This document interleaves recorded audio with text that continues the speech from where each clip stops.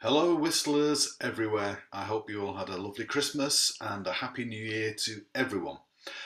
So today's tutorial video I am going to talk a little bit about metronomes and the best way that we can use them in our practice.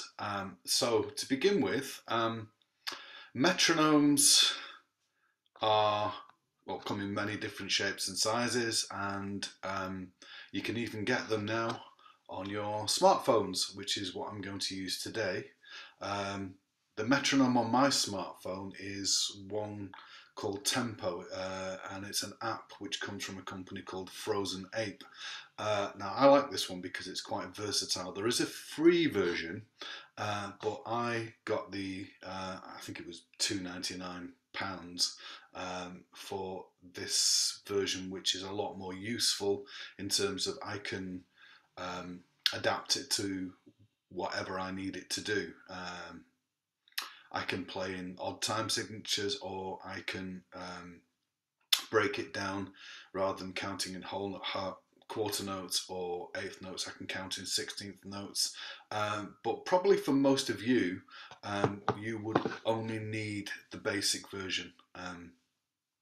You can use a mechanical metronome, and there's nothing wrong with using one of those.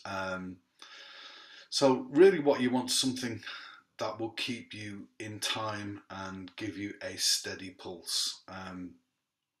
So first off, using a metronome in your practice is an important part of your practice.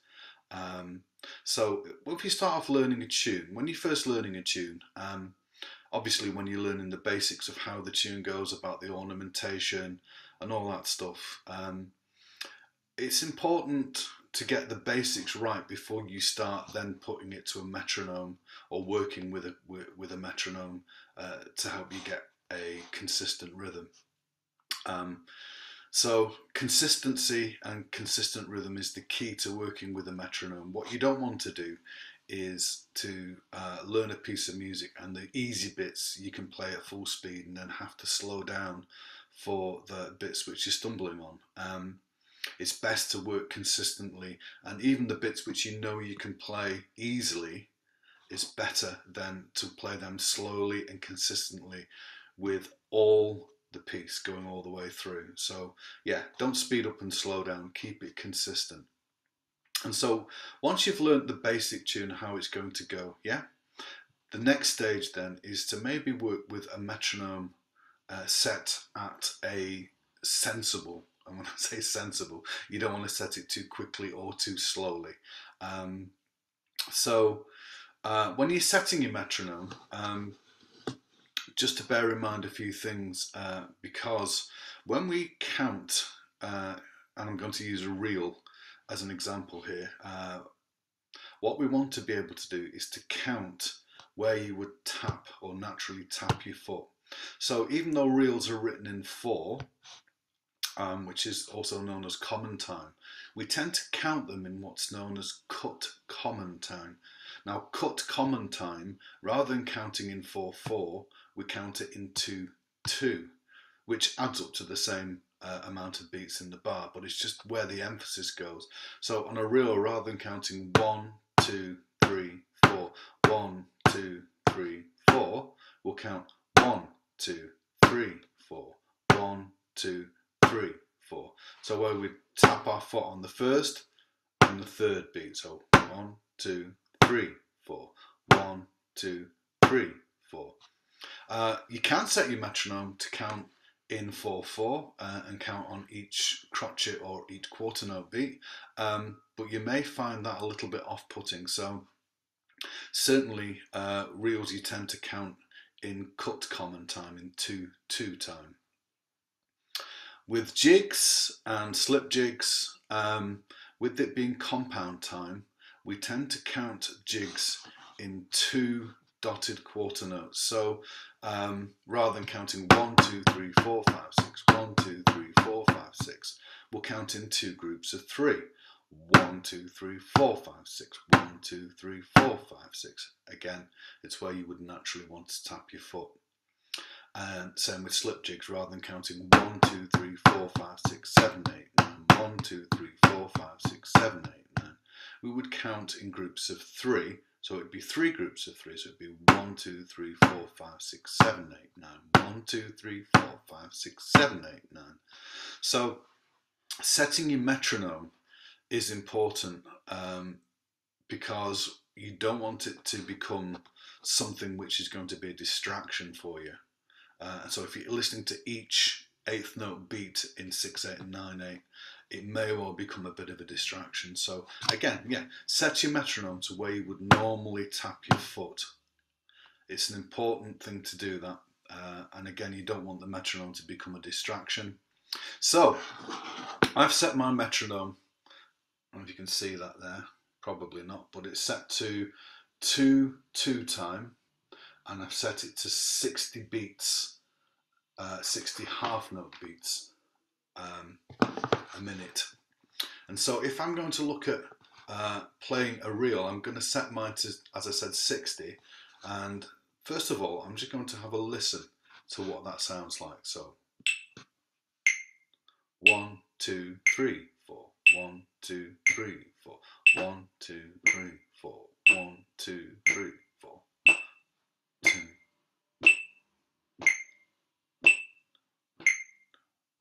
2, 3, 4. Okay, so going to start playing first of all without the metronome. So just to get the first part of Sean Reed's.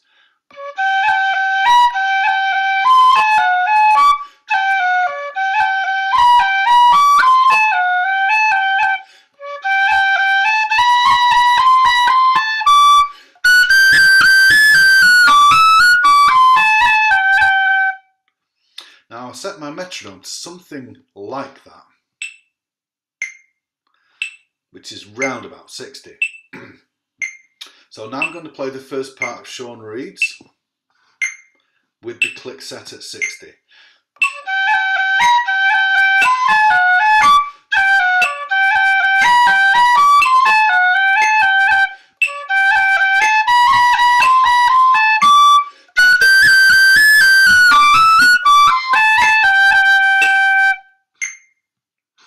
Now, if you find yourself going out of time with the metronome, then simply stop and wait for the next cycle.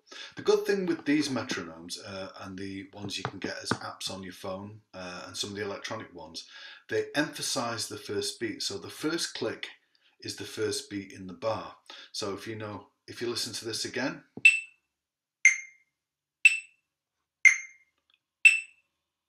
so the high click is the first beat in the bar, and the second click is the second and third beats in the bar. So 1, 2, 4, 1, 2, 3, 4, 1, 2, 3, 4. And that's useful because it can tell you when you go out of time where to pick up again in the next bar. So having that facility on your metronome is a useful function. So if we have a look again at Sean Reed's, what I'm going to do is I'm going to slow it down even more. So that was set at 60. Now I'm going to do the same thing at 50, but I'm going to then use the metronome, and what I'm going to do is I'm going to loop certain sections, because this is an important thing you can do when you're practicing, especially with ornamentation. If you practice it slowly and rhythmically, when you speed up, it shouldn't become sloppy. So I'm going to take it down to 50, which is really slow.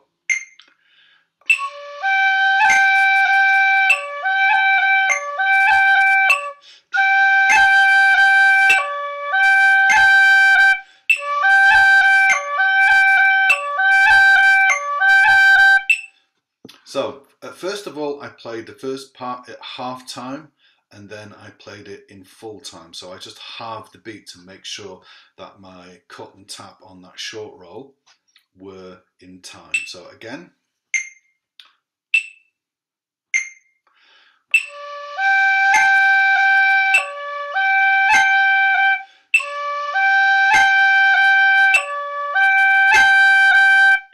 Now I'm going to do it at full speed.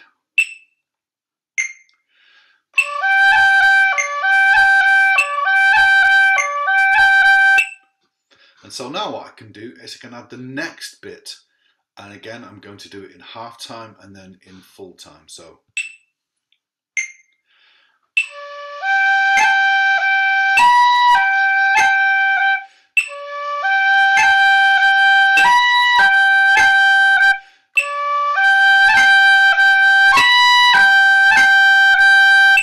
now I'm going to do it at full speed. 1, 2.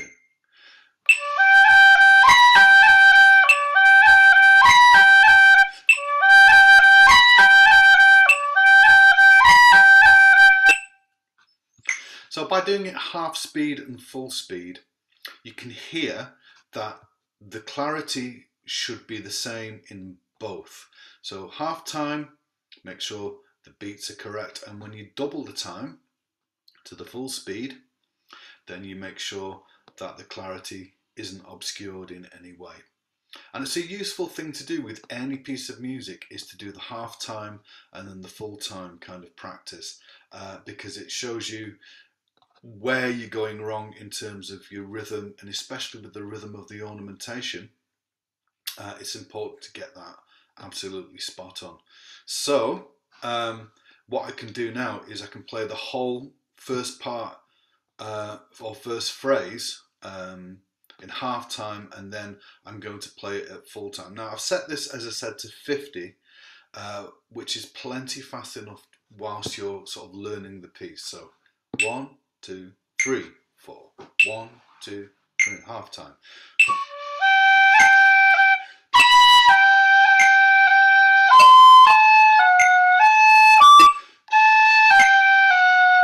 Now full speed. 1, 2, 3.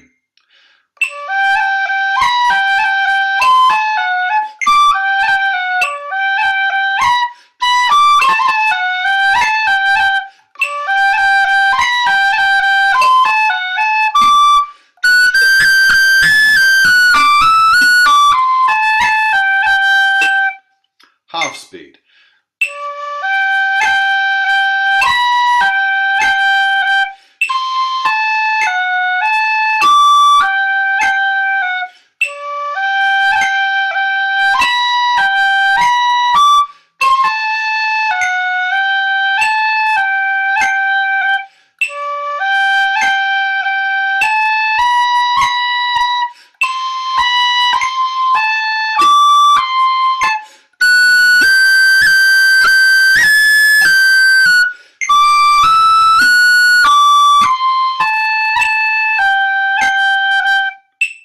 Full speed.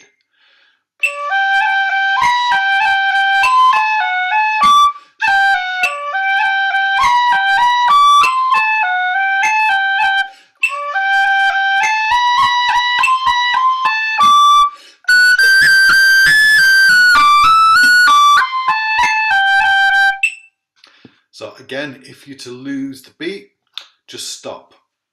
One of the things that I sometimes say to people is if you're practicing with a metronome, it's no good having the metronome doing its thing and you doing your thing and you're not listening to the metronome. Obviously the metronome isn't going to listen to you.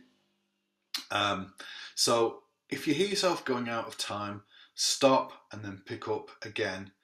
You don't have to pick up at the beginning of the bar, or sorry, the beginning of the piece. You can pick up the beginning of the next bar or the phrase, but when you're putting it all together, yeah, you want to work in phrases rather than think about the whole piece. Right, so now I've got the basics. I'm going to take it up by 10. So going from 50 to 60. You can take it up by smaller increments, but by taking it up by 10, I wouldn't take it up by more than 10. Because the jump would be a little bit too much. So 50 to 60 is a reasonable amount to take it up to. As you're getting faster, more up to the actual sort of the correct speed for a reel, I would take it up in smaller increments. So maybe take it up in increments of 5 beats a minute rather than 10. But from 50 to 60, I've always found it fine. So now 60. So we can do the same thing.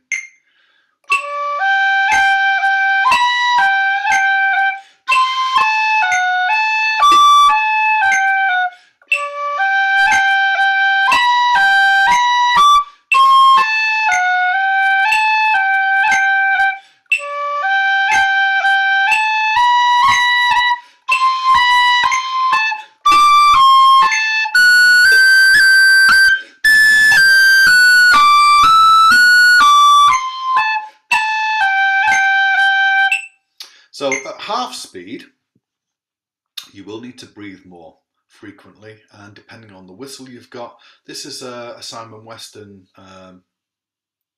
boxwood whistle, and it does tend to take a little bit more breath than some of the other whistles I have. So, but at half speed, you're going to need to breathe more than when you play it at the full tempo.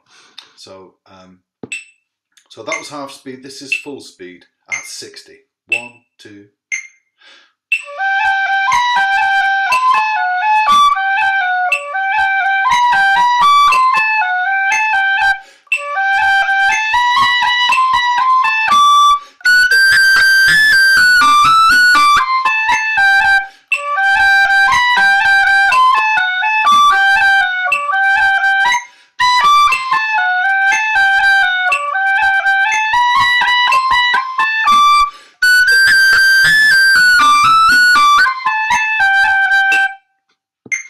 So again, if you go out of tempo or you go out of time, don't worry, just stop. I'll show you what I mean by that. So again, if I'm doing it at full speed and I go out of tempo,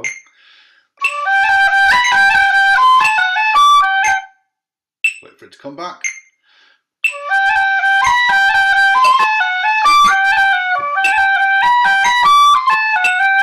Now you can hear there I've hopelessly lost the tempo. So I stop and come back. Your metronome clicks have to be the main focus of what you're playing. Again, if I've lost it, stop, come back again.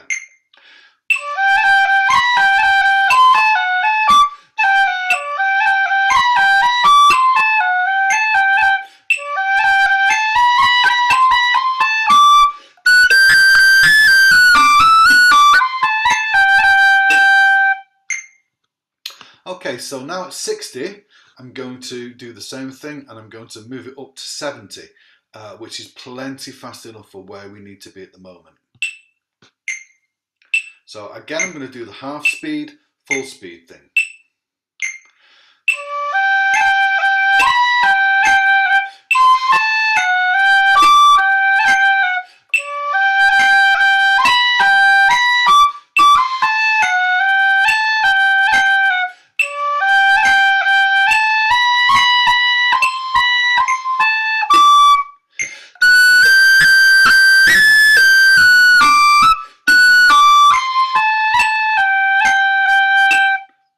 Now full speed.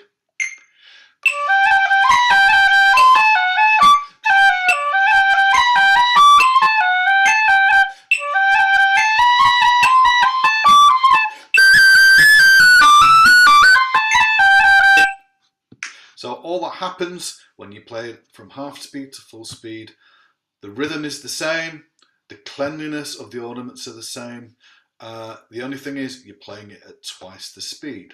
So another good thing to do is to record your practice and listen to the cleanliness of your ornamentation, listen to the tempo, listen to the speed, and listen to how it sounds from half time to full time, and have a listen. So if your full time is sloppy, if you're losing the tempo a lot, then your full time is too quick. So then slow it back down again.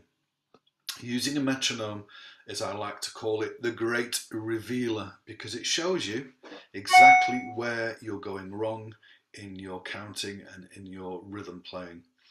And rhythm playing is the most fundamental basics to be able to play any music with a tempo. If you can't play in time, then really all you're playing is a collection of notes in a rather random way.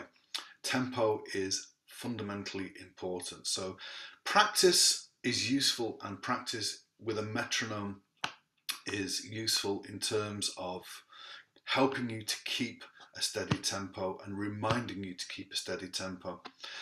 So what I like to do as well then is maybe just play a little bit without the metronome and then put the metronome on and see how that sounds. So what I'm going to do is I'm going to play, have a listen first, 1. So this is set at 70 at 2/2 time, cut common. So I'm going to try that.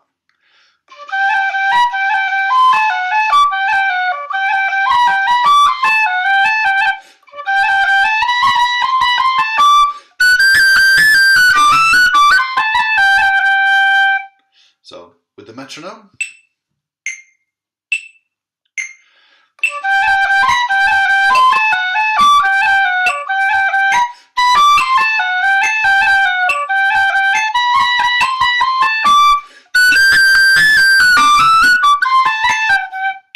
Now without.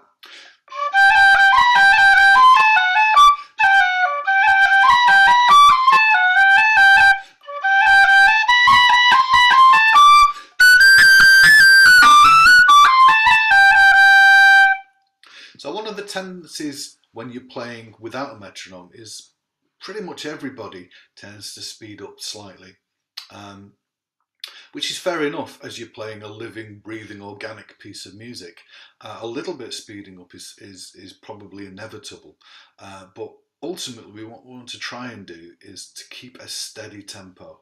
And by doing this, working with a metronome, you're encouraging your own internal timekeeper, your own method of keeping time internally. Tapping your foot's great if you can do it in time. Unfortunately, I know a lot of musicians who tap their foot and it isn't particularly in time. So yeah, it's a good idea to practice with the metronome, and yeah, practice tapping your foot with the metronome as well. So here we go at 70 again. 1, 2, 1, 2, 1, 2, 1, 2.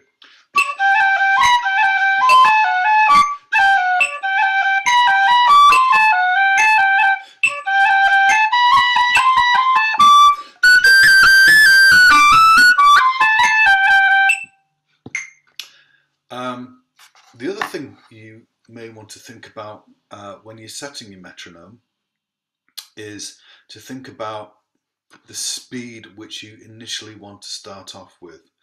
Now, I mentioned a little bit at the beginning that you don't want to start off too quickly and you don't want to start off too slowly. So if you think about the full speed of a reel or a jig, yeah, what I would do is, if I'm working on my rhythm counting, I would maybe look at about 60% to start with. Half time, full time, that's a useful way of practicing. Then maybe go up by 10%, and then as you get into the full speed, again, you maybe want to go up in an increment of 5. Now this is at 70, so if I want to take it up to 80, you can hear we're sounding much more at the speed of a full speed of a reel. Here we go.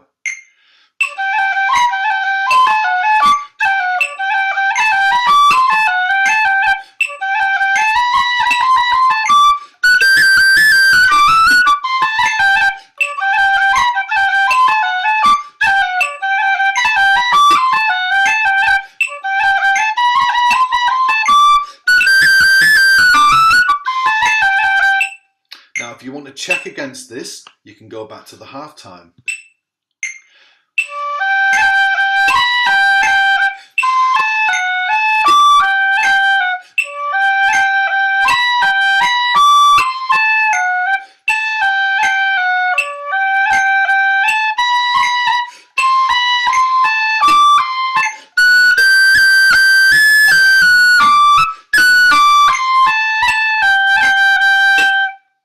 That's okay, so I'm going to go up to the full speed. 1, 2, 3.